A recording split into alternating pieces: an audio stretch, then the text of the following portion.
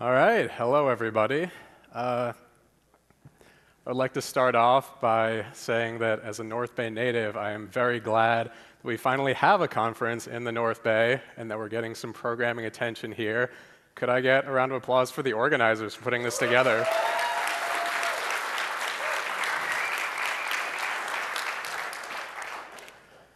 All right, so the title of my talk today is Import Madness. This talk stems from an experience that I had about a year ago when I decided it was finally time for me to seriously try upgrading to Python 3. So I made a little toy Python 3 project. Pretty soon it wasn't so little. I needed to clean it up, so I moved some files around, and boom, something broke, and I got an import error. Now at the time, I had a foolproof method for dealing with import errors, which was to randomly rearrange keywords and package names. Until magically something worked, as one does. But it didn't work this time. This was a particularly stubborn import error. Not knowing what else to do, I sat down and I read the entire documentation of the Python import system. Not only did that teach me how to fix my particular problem, but it also taught me that the Python import system is a lot more powerful and interesting than I had realized. So today, I'm going to first walk you through how the Python import system actually works. Then I'm going to show you how to use that knowledge to solve some of the more common import errors that you might get. Then I'm going to do some stuff that makes building a Fortran interpreter seem like a good idea. Then I'm going to close by warning you about why the Python import system should really scare you. So let's go. You may have noticed the title of my talk, Import Madness, is actually executable Python code. So let's go ahead and run it and see what happens. Oh no, an import error? How could this happen to us? Well, we've got to do something about it, so let's start by reading the text of the error message. It's telling us that there is no module named Madness. OK, what does that mean? More specifically, what even is a module?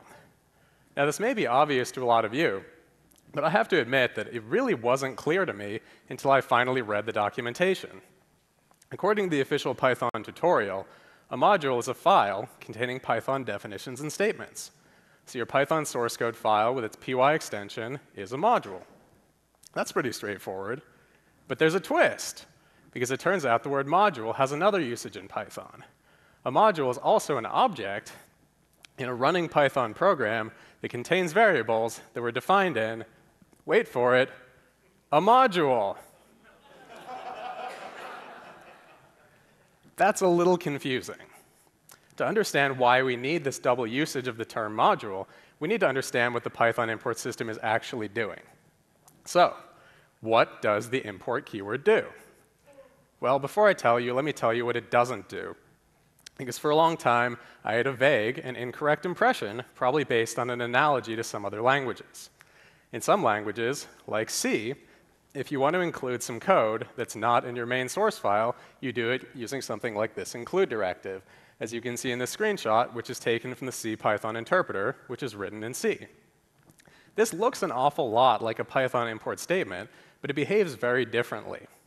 What this actually is an instruction to the compiler that tells the compiler, when you're compiling my program, first go find these files and glue the text of them together into one great big source file, and then compile that all at once.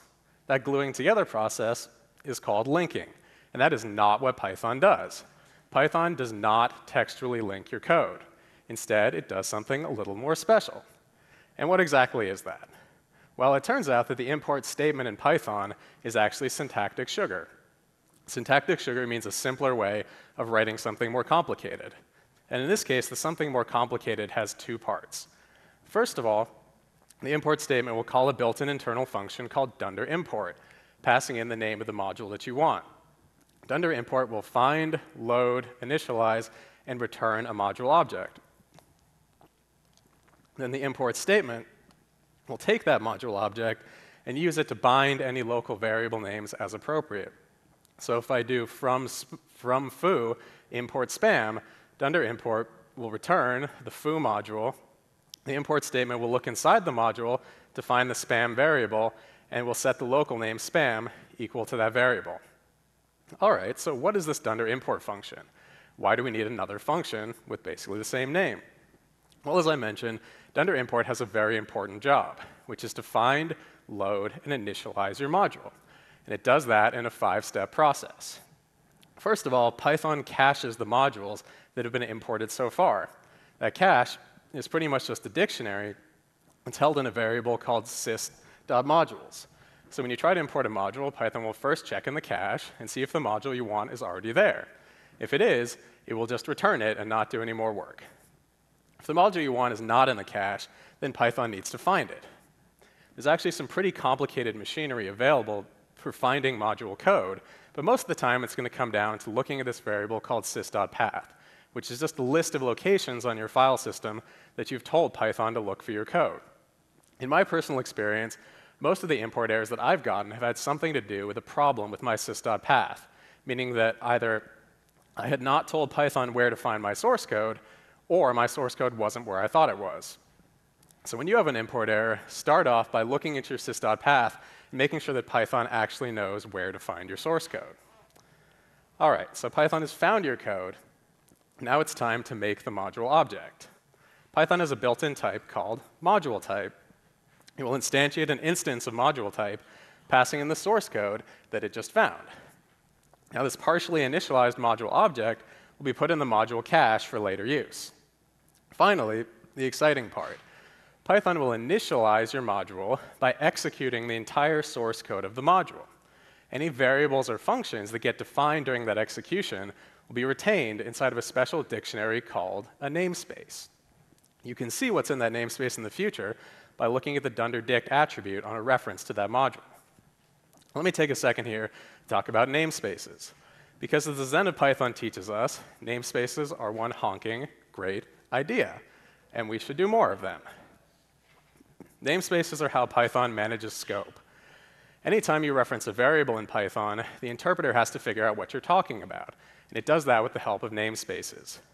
Namespaces can take many forms in Python, but in this context, they're pretty much just a dictionary that contains the names and values of any variables that are defined and accessible at a particular point in your program. They nest inside of each other like Russian dolls. The outermost namespace contains the keywords that are built into Python itself. Inside of that is a namespace for the module where your code is currently running. We also call that the global namespace. Then if your code is inside the body of a particular function or class, there'll be a special local namespace attached to that function. So let's say I'm inside of a function and I reference a variable called spam. The interpreter will check and see if spam has been defined inside of the namespace of the local function. If it hasn't, it will check and see if spam is defined inside of the module. If it's not defined there, it will check and see if spam is a keyword built into Python, which it's not yet, so Python will raise a name error telling us that it doesn't know what we mean by the name spam. Namespaces are really helpful for the import system because they let modules smoothly coexist. As you know, it's no problem at all in Python to have two functions that have the same name, as long as they live inside of different modules. I can define my own function called post and still use the post function from the request module by simply defining my version inside of my main module and then importing the request version. Because they live inside of different namespaces, they don't clash, they live together nicely. All right, so in a nutshell, this is how the Python import system works. Now let's use this knowledge to debug what is probably the second most common kind of import error that you might see in Python, which is a circular import. Here's an example. I have two modules, a person and a cafe. The person wants to order some food from the cafe, but what she orders depends on what the cafe is serving today. The cafe is going to decide what food to serve based on the person's food preferences, and specifically whether or not she likes spam. Here's how I can get myself into trouble. I start out inside of my main module. Main imports the person module. Person module imports the cafe. Cafe tries to import a variable from person. Python does not like this, and I get an import error. So what do I do when I have a circular import? The first step is to ask yourself whether you really need a circular import in the first place. Most of the time, you don't. And it's kind of a code smell when you find yourself with one. So the first thing you should do is ask yourself, is there some common shared code or functionality in these modules that I can refactor and extract into a third module that my first two modules can import. If you can, do that, and it will solve your problem. But sometimes this doesn't work, and sometimes circular imports are genuinely useful. And you can, in fact, make them work in Python. You just have to think about the exact order of operations of the import system to make sure that you do things in an acceptable way. Here's that same example I showed you a moment ago, but this time it's going to work. All I had to do was swap the order of two lines. So here again, I'm going to start inside of my main module and import my person. Before, the person immediately imported the cafe. But now, the person is first going to define the variable the cafe is going to need. Then, it can import cafe. Now cafe can import from person this like-span variable. This time, it's actually going to work. And here's why. As soon as I started importing the person module, Python created a module object and put it inside of the module cache. So when cafe tries to import person, it's going to get that module out of the cache. The reason this failed last time is not that circular imports are specifically forbidden. It's because when the person module came out of the cache here, the variable the cafe needed wasn't defined yet. But now I have defined it by the time it's needed. So that import statement can actually succeed. It can finish defining cafe, finish defining person, and then my person can place their order with no problem. All right, so this is a lot of really cool stuff about the import system. I learned how to do this. It bubbled around in my head for a while. I thought about it a lot. Then I thought about it a bit too much. Then all of a sudden, a wild question appeared. I had learned how to use the Python import system correctly. I had not yet learned how to use the Python import system deeply incorrectly. Which led to the natural next question: can you implement a merge sort algorithm in Python using only the import keyword? Spoiler alert, yes you can. Now, should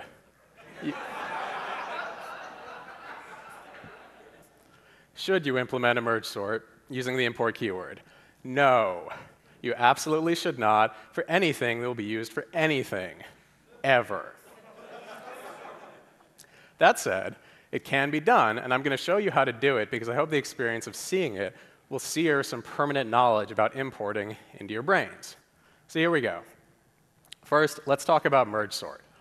Merge sort is a recursive sorting algorithm. Give it a list of numbers, it'll give you back a sorted list. Merge sort is cool because it's computationally efficient, meaning it has good computational complexity. If you need to sort a list, the longer the list is, the more time it will take to sort. But merge sort is special because there is no other currently known algorithm that will consistently slow down by less than merge sort does. Here's how it works. You take a list of numbers, you split the list in half. You split the halves in half, keep splitting all the way down recursively until you have individual elements, like you can see here on this middle row. Now we merge by taking adjacent elements and interleaving them in sorted order. On this middle row, we have 38 next to 27. Interleave in sorted order to get 27, 38. Move across the row, and then move down to the next row. Now my adjacent elements are 27, 38 next to 343. Merge them by interleaving in sorted order to get 3, 27, 38, 43. Repeat that all the way back up your execution stack, and you will end up with a fully sorted list that only took you n log n operations to sort, where n is the length of the list. All right, here's a working implementation of merge sort in Python. I've blurred out a lot of the code because I don't want you to focus on it, but I just want you to see the overall structure. You have a function, it's called merge sort. It takes an input list to work on, it splits the list in half, and it calls itself recursively on the left and right half of that list. It repeats that recursive splitting and calling until it gets down to the base case, which is when you have just one element. Then it starts returning. After every return, it will merge together the left and right sorted list that it got from the recursive calling, and then return that. Repeat all the way back up to get your sorted list. So this works, but there's a problem. The problem is that this uses functions.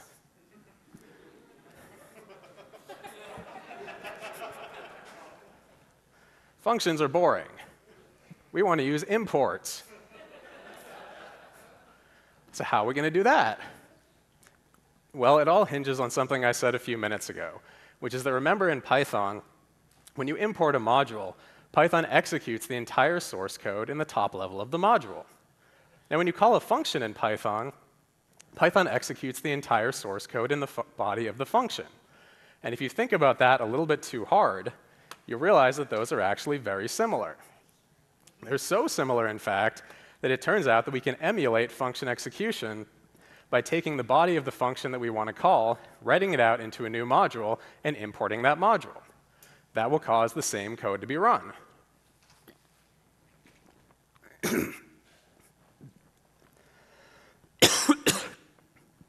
So that is exactly what we're going to do. We're going to emulate that mergesort implementation I just showed you by taking the implementation, writing it out into a new module every time we want to call it, and importing the new module instead of calling the function. That's going to generate a structure that looks like this. At the top, we're going to have a starter module called madness.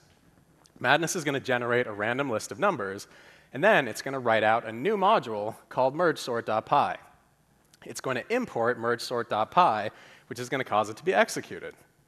During that execution, that module is going to split the list that it was given and then create two new child modules, a left and a right child. It's then going to import its own children. That will cause them to be executed. They can then take the list that they were given, split it, create their own children, import those, and so on, all the way down the tree, until we get to the bottom when things can start being handed back to their parents, merged together, handed back to the parents, until we get back up to the top. So I don't have time to walk you through this entire implementation. I'm just going to zoom in on one step, which is this intermediate left child node shown here in red. At this point, we were created by this original mergesort module. We handed half of the original list. We split the list in half, and now to keep this going, we have to create our new children and then import them. So how do we do that exactly? Well, here we go. Now remember, this is a recursive algorithm. So every step is going to run the same code, meaning that the children are going to need to have the same source code as the parents. So if we're in left.py, we want to create a new child, we're going to need to give it our own source code. So let's get our own source code. Python makes that surprisingly easy, because the interpreter gives you a built-in attribute called $name, which has the name of the module that you're currently running, which in this case is just left, because we're importing left.py. With that name, we can get a reference to the current module out of the module cache. Then we can get our own module's current source code by using a built-in Python library called inspect. So that's the source code for our child. But there's a little problem here, which is that we don't want our child to do exactly the same thing we did, because we only want it to operate on half of the list that we were working on. In other words, we need to figure out how to emulate passing an argument into the function that we're emulating. To do that, we just have to remember that source code is simply text, meaning that we can manipulate it using the full suite of string manipulation tools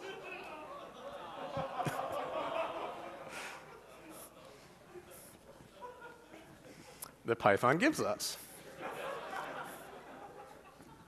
Here we use a regular expression to find a specific line in our source code where the list to operate on is defined, and we replace the entire line. It gives us the exact source code for our child. So let's take that code and let's write it out into a new function, or a new module called left.py. Now wait a minute, George, you might say. Aren't you currently importing left.py? Well, yes, I am. So isn't it maybe a bad idea to overwrite left.py? Yeah, it's a terrible idea. But it's actually going to work out just fine. It is going to create one complication, which is that remember that Python caches modules. So at this point, if I just try to import my new left module, Python's going to say, hey, you already have a left module. Let me just give it back to you. We'll have to say, Python, thank you for your help, but no thank you. I know what I'm doing.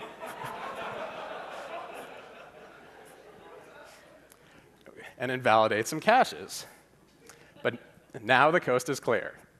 All we have to do is from left import sorted sublist as left sorted. This will find and import our new child, causing it to be run, causing it to split its list, create its own children, import them all the way down the stack, all the way back up until things get merged together and are made available as this sorted sublist in left's namespace. We can then bind that to left sorted to get the left half of our list sorted. We repeat the exact same thing for the right half, and that's the entire core of the algorithm. Now, this is going to create a lot of extra files. So to be a good citizen, let's go ahead and clean up after ourselves by deleting our newly created left child. So yes, we haven't actually finished importing left.py here,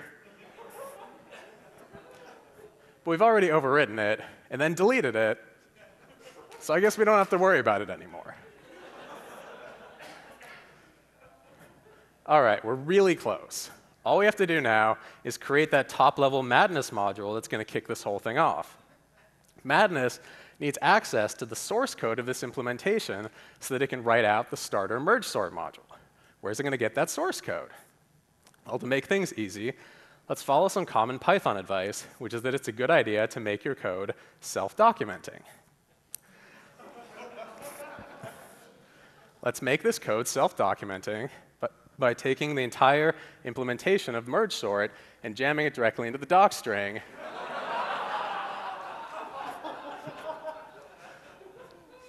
of madness.py with a helpful comment. This is going to be really useful because Python gives you runtime access to the doc strings of modules. So Madness can read in this implementation out of its own documentation. Then it can generate the random list of numbers and then write that out into our new mergesort module. And now the moment you've all been waiting for. From mergesort, import sorted sublist as sorted list. This will import that new mergesort module, causing it to be run. It will split its list, create its children, import those children. They'll create their own children and import them all the way down. Things will start bubbling up, getting merged, until they're all the way back up here, the sorted sublist, which we can then bind locally as our final fully sorted list. And that is how you implement mergesort in Python using only the import statement.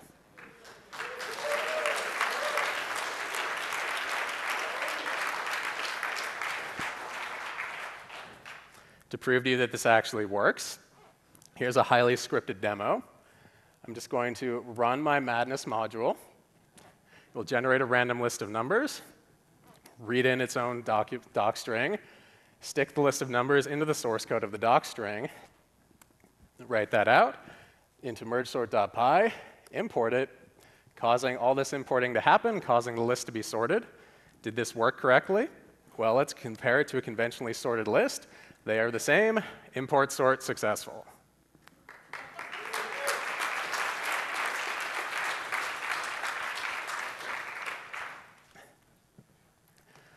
All right, so this is some really crazy stuff you've just witnessed. Why have you been listening to me talk about this? Well, there's a few things I hope you take away from this. One is just an appreciation for how cool and powerful the import system is. Beyond that, I hope this deepens your appreciation for the fact that Python is really, really, really dynamic. We all know that Python has dynamic types, but that's just the start of it. In this example, you've seen that you can get the name of the module it's currently running, you can get its documentation, you can get its source code, you can modify that source code and write it out into a new module, which you can then import, all while your original program is still running. That's pretty dynamic. Now, you should almost never actually do those things, but it's pretty cool to know that you can, right? Number two, a practical thing. You can solve almost all of your import errors by looking at your sys.path and making sure that Python knows where to find your code. You can solve the rest of your import errors by thinking carefully about the order of operations in the import system and making sure you've satisfied the requirements at every step. Number three, I think this serves as an interesting example of the power of computational complexity in action. As you know, an algorithm is just an abstract method. It's not tied to any particular implementation. What you've just seen here is quite possibly the worst ever non-Fortran-based implementation of mergesort. But it turns out that even a horrible implementation of a good algorithm can beat a perfect implementation of a bad algorithm. To prove that, I coded up a bubble sort, which is a sorting algorithm that runs in n² time, opposed to merge sorts n log n time. Compare the performance of these sorts on lists of different lengths. It turns out the list only has to get up to about 5,000 elements before import sort is actually faster.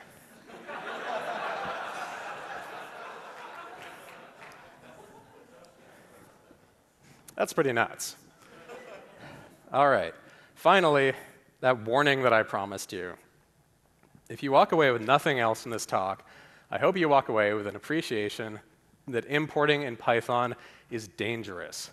It's probably the most dangerous thing that you do on a regular basis in Python, and here's why.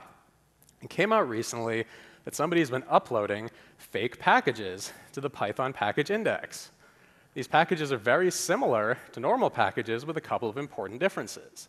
One, the names are slight misspellings of real names. So if you try to install urllib3 and forget how many L's are in urllib3, you might get the fake version. The fake version is very similar to the real version and has almost the same code. In this case, the difference is that the setup.py does some nasty stuff. So maybe you could just look at the setup.py of the things you're installing. But that's actually not going to help you all the way, because as soon as you import this code, Python executes all of the top-level code, including all the code that that code imports. And if somewhere, anywhere in that chain of execution, there's a couple lines that say install a cryptocurrency miner and then modify the source code to remove the line that did that, you'll be completely compromised, and you might never even figure out what happened to you. So when you import in Python, you should be afraid. You should be very afraid. You should treat importing with the full respect that arbitrary code execution deserves. So that's all I have for you today. I hope this will inspire you to have some bad ideas of your own and to learn from them. And tweet them at me at my Twitter handle, @RogueLeader. If you'd like to see the full implementation of this code, it's on GitHub and on my blog at this link. Thank you very much.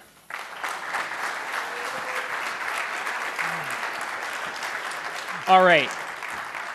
Thanks, George, very much for some